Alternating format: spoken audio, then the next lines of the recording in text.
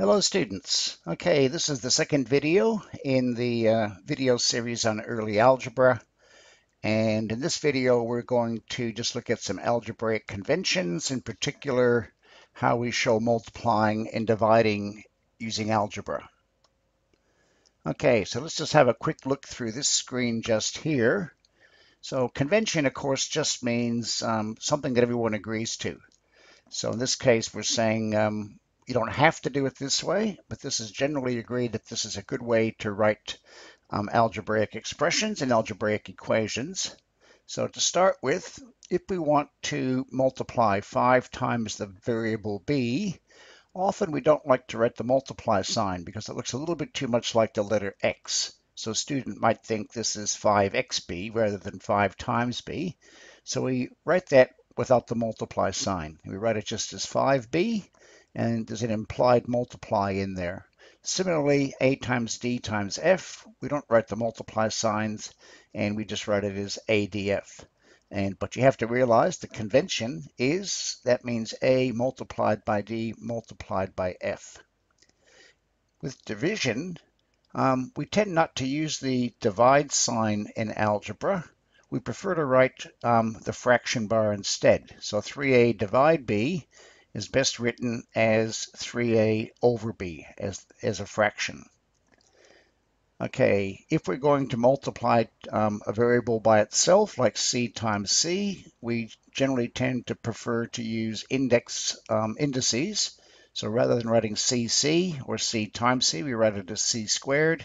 If we had c times c times c, we'd write it as 3 to the power of 3, and so on. If we're multiplying a variable times a number, the convention is to write the number first and the variable second. So again, we don't write the multiply sign. We don't write what looks like the letter X. We just write 4a. So you could write A4, and I'd understand what you mean, but the convention is to write the number before the letter. And finally, if you're multiplying a number of variables together, we tend to write them in alphabetical order. So y times z times x, we rewrite that as just x, y, z. Once again, without the multiply signs. Okay, so let's have a look at this. Rewrite the following using algebraic conventions. Well, we've got a t times an m times a 6 times an m. So the convention is we write the number first. We don't write the multiply signs. We write the variables in alphabetical order.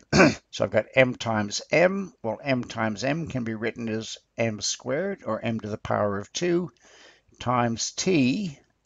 And because I can put brackets around that, we can actually write all of that divided by 5.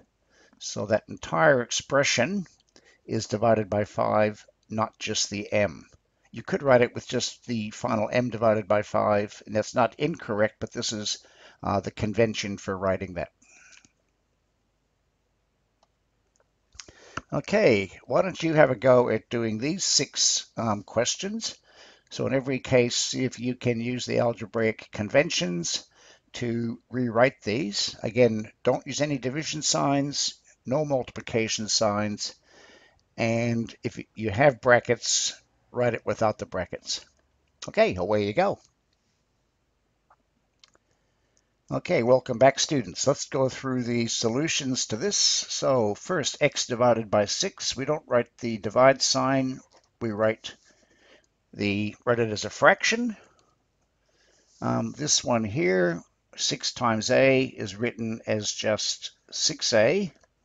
And the whole thing, because all of that's divided by 11, it's all over 11.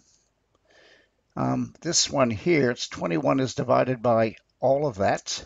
So we have 21, fraction bar, and 12 times v. We just write as 12v. Okay, we've got to use our order of operations on this one. We've got 2 terms, so we can basically simplify or rewrite each of those. So c times u divide 5 just becomes cu over 5. And then we have to write the plus sign, and then 9 times y is just 9y. Okay, once again, because we got a subtraction, we've got two terms. The first one is just 8 over x. We don't write the divide sign.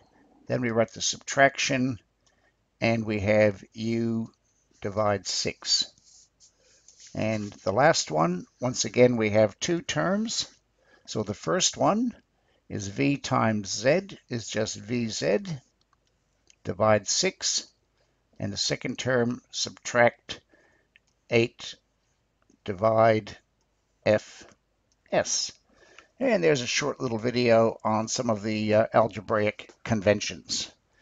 Okay, stop there, and the next video, I think the next video might be on like terms. That one wasn't, as I said before.